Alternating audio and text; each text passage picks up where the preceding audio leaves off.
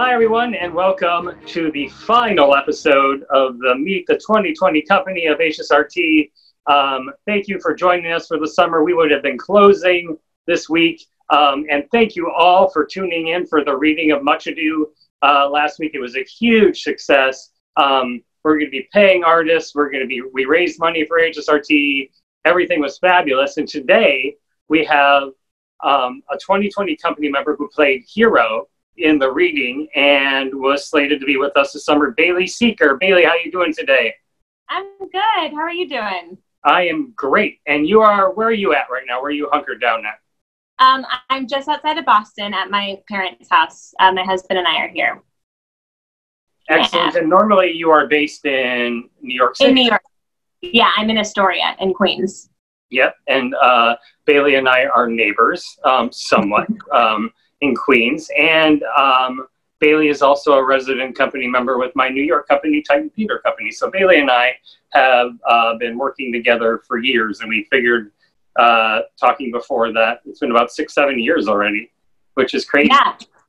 So, yeah, I just looked that up today. It's been since 2013. That's nuts. Yeah, so 7. Yeah. So even more wrong math on my part. We'll talk about the great story about how you and I met in a second, but why don't you tell us a little bit about yourself, like where you went to school, where you're from originally, things like that. So I kind of moved around a little bit when I was growing up. I'm originally from Southern California and then moved to Seattle.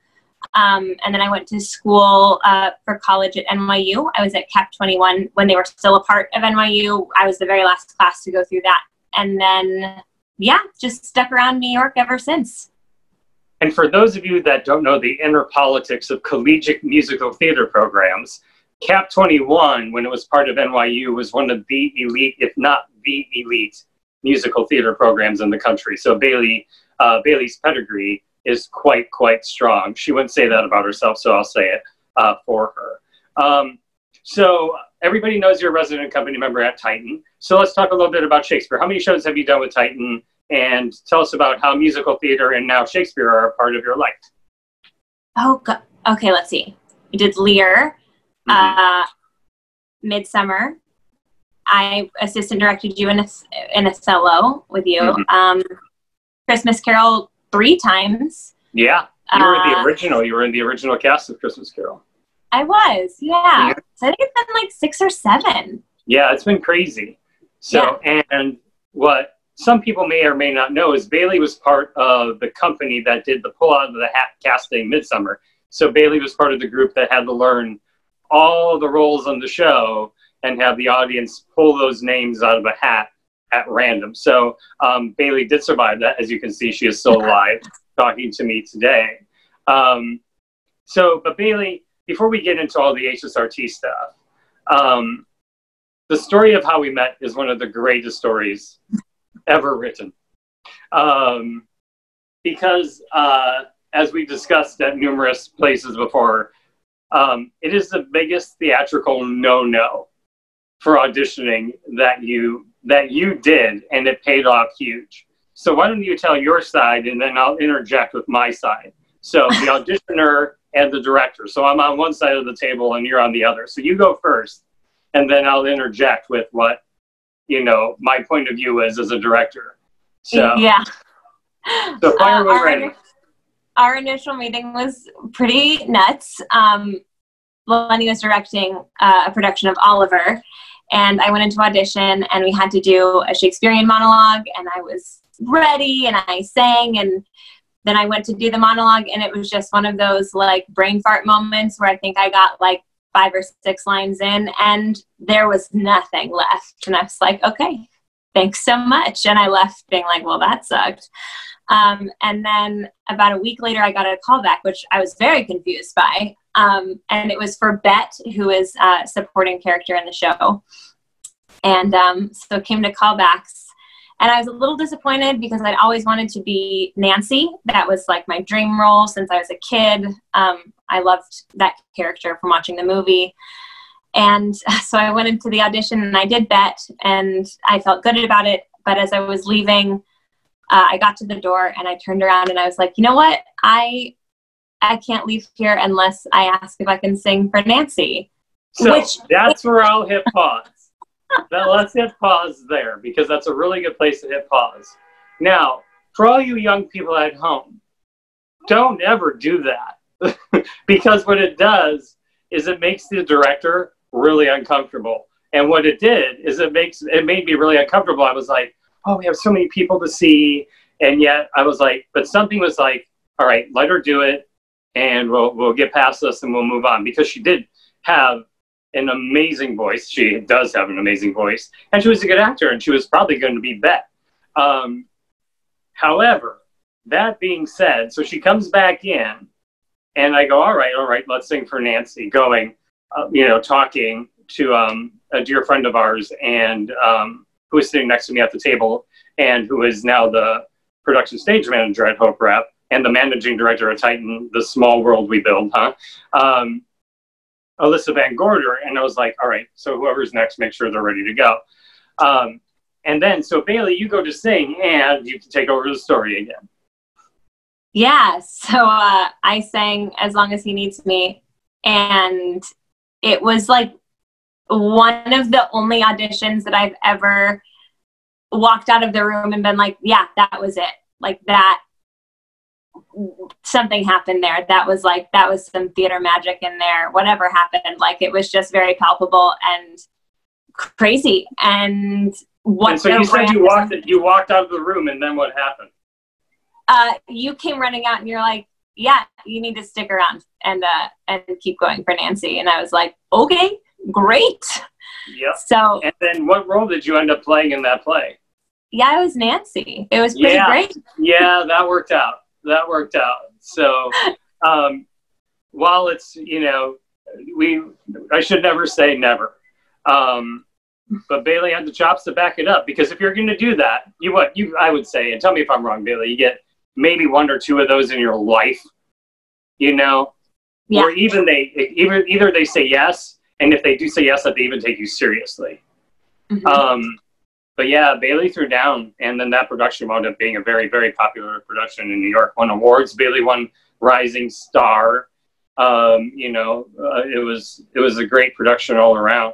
So great. So that's that. Yeah. Great story.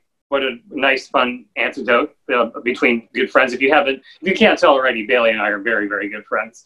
I was at her wedding and everything, and boy, did we have a good time. Anyway, moving on.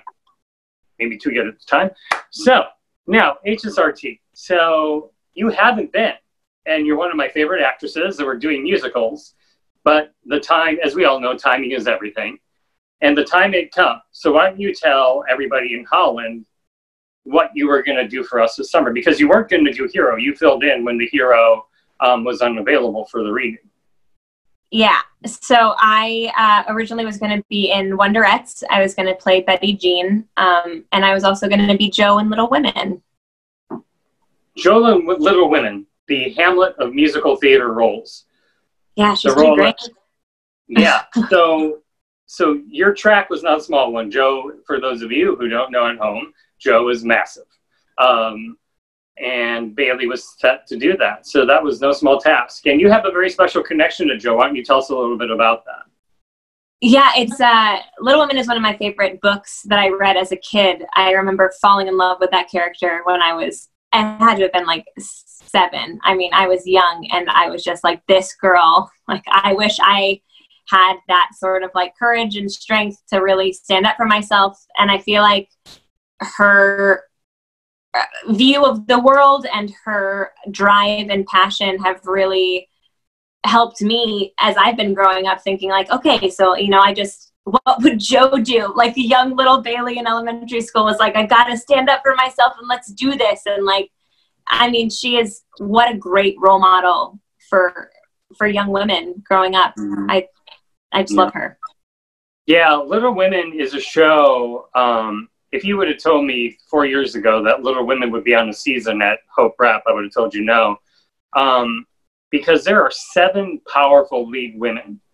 And I was sitting there, I'll never forget it, because we were going to announce the 2020 season at sort of the end of 2019. And I was like, we need to put Little Women on there, because we have the 7th that can do it. And one of the great crimes is that, you know, with everything that's going on, is that Holland hasn't gotten to see the company we put together yet. So without giving anything away, Bailey, promise me you won't throw your script away. Okay. Thank you. So with that, and all the things going on, and knowing, you know, you and I being so close, and you and a lot of the alum being close, what were you looking forward to the most? And we can kind of combine 2 questions, because you're a New York actor that jobs out. So what is it like to job out, meaning go to another city and plop down for a while and do some theater?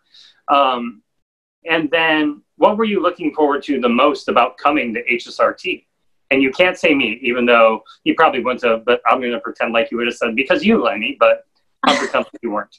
So what's it like to job out, and what were you looking forward to most about coming to Hope Rep?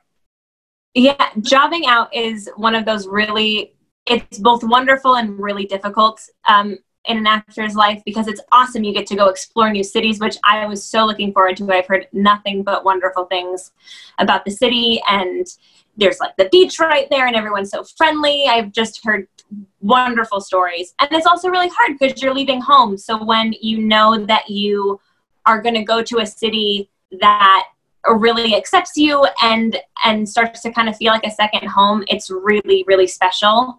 And I have heard that from a lot of people. So I was really looking forward to that.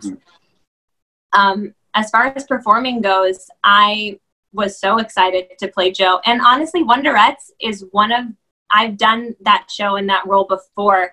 And it was one of the most fun experiences I've ever had, because everyone knows the music. People are kind of singing along, and it's just so happy. Everyone's so happy watching that show. Mm-hmm. So yeah. I was just looking forward to both of them.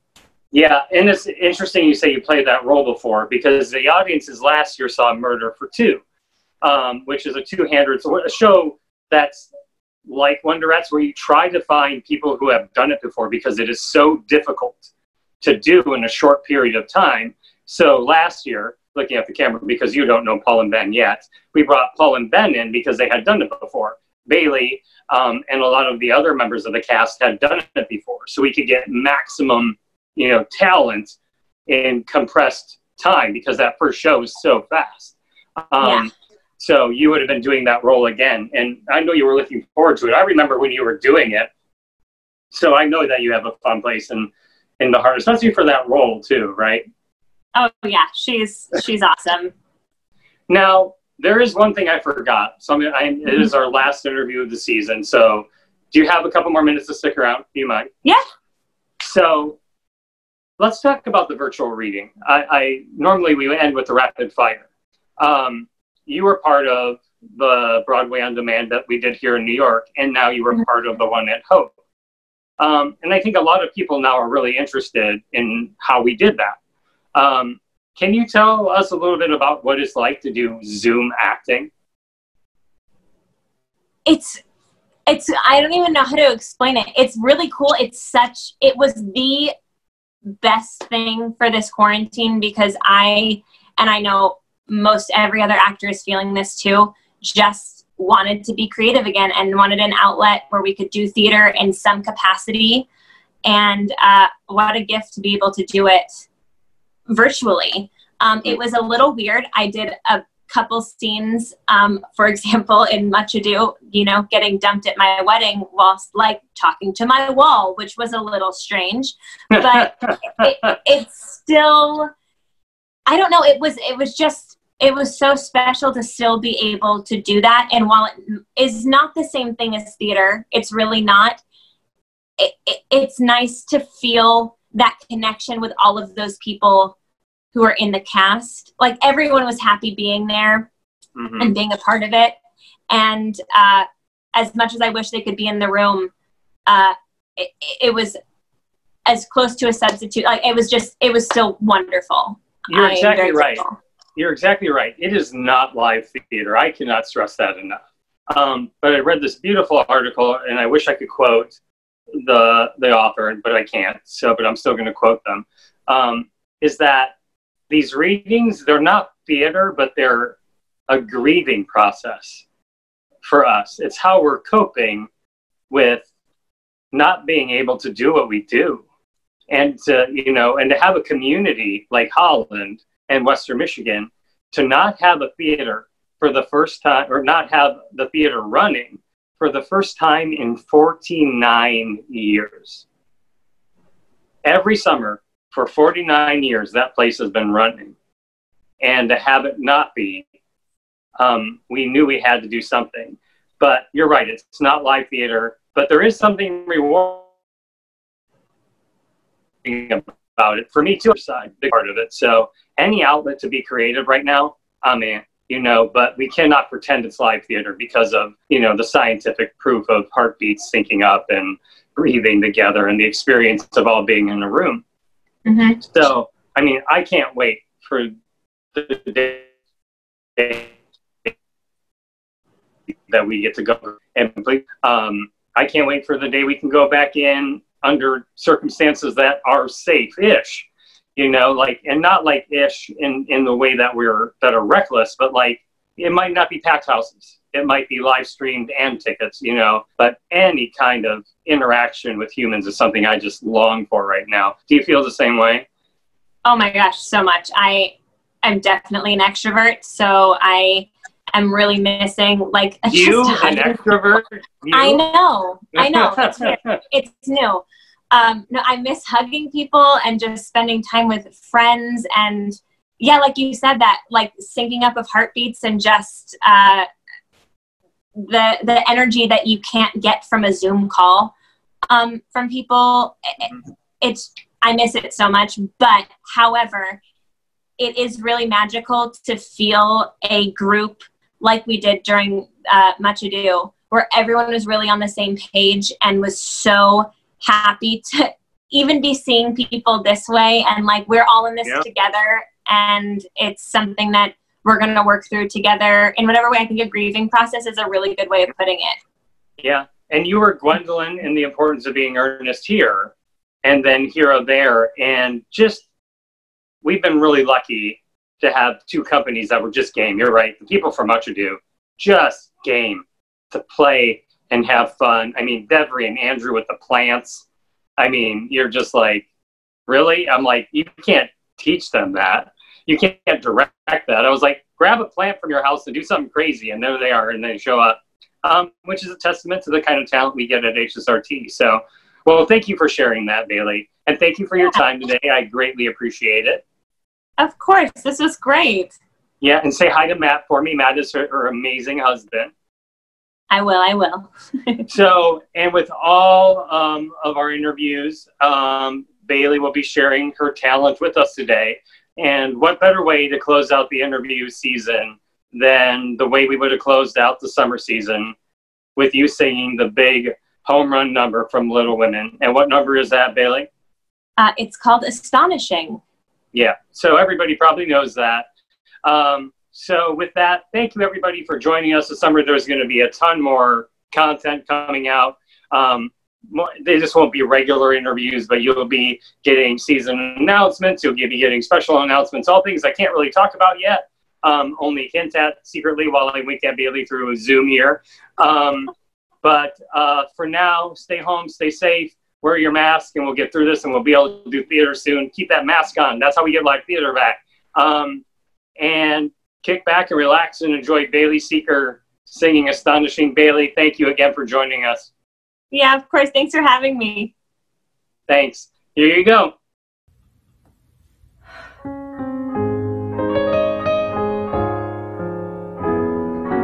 a life that I am meant to lead, a life like nothing I have known. I can feel it, and it's far from here. I've got to find it on my own. Even now I feel its heat upon my skin, a life of passion that pulls me from within, a life that I am making to begin.